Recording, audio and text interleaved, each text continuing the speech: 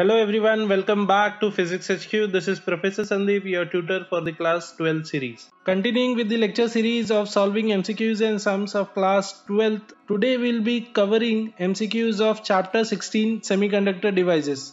So let us check out the first MCQ. In a BJT, largest current flow occurs in the emitter or in the collector, in the base or through the collector base junction. Now we know that BJT has three terminals: emitter, base and collector. The relation between the current at these three terminals is given by IE is equal to IB plus IC. That is, emitter current is equal to base current plus collector current. So from this what we can say is the emitter current is greater than the other two currents. So therefore the largest current flow occurs in the emitter. So the correct option is option A. Let us go ahead to the next MCQ. A series resistance is connected in the Zener diode circuit to properly reverse bias the Zener, or protect the Zener, properly forward bias the Zener, or protect the load resistance. So let me draw the circuit diagram over here.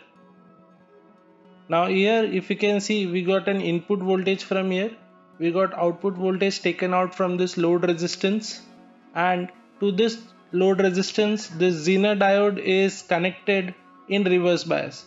So Zener diode is already in reverse bias, and this series resistance over here is supposed to limit the amount of current which will flow through this Zener diode.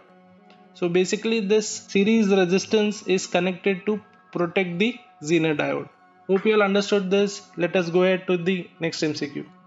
A LED emits visible light when its junction is reverse biased, depletion region widens, holes and electrons combine, and junction becomes hot.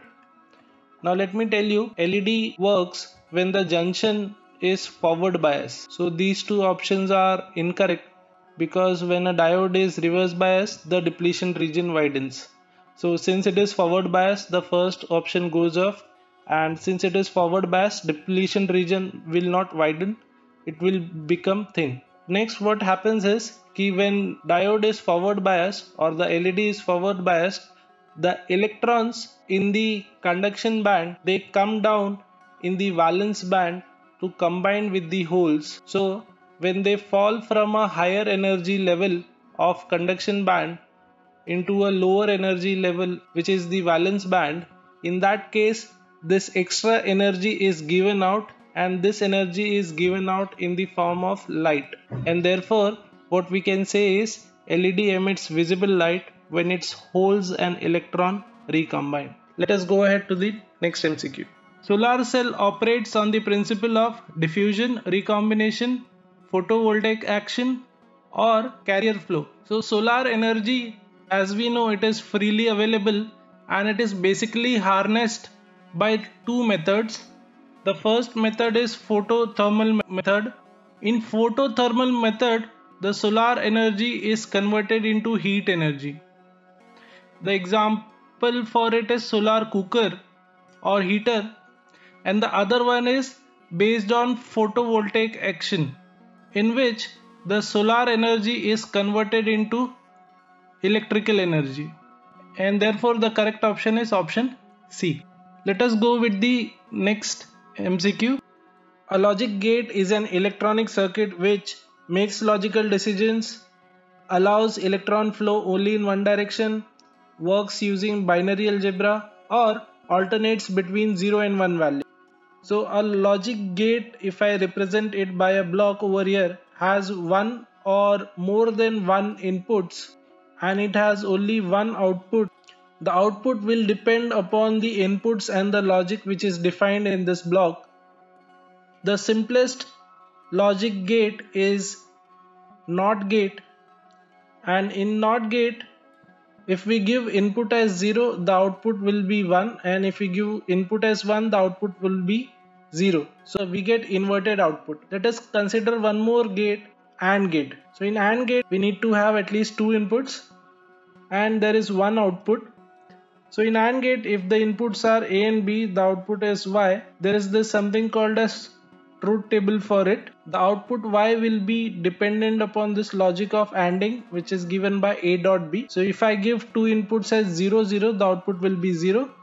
For 0 1 it will be again 0. For 1 0 it will be again 0. For 1 1 it will be 1. So my output will be high only if both A and B are high. That is what this logic over here means. ANDing means. ANDing matlab kya? Both the input should be high for the output to be high. So I hope you all understood this, that electronic gate is an electronic circuit which basically makes logical decisions. So the correct option is option A. Hope you all understood this. Thank you for your time. If you are finding this lecture series useful, then show us your appreciation by clicking on the like button, and don't forget to share it with your friends and classmates. And as you know, based on your feedback and suggestions, we'll be covering key concepts under our 5 minutes lecture series of class 12. So please feel free to let us know the topic you want us to cover. See you all in the next class. This is Professor Sandeep from Physics HQ signing off.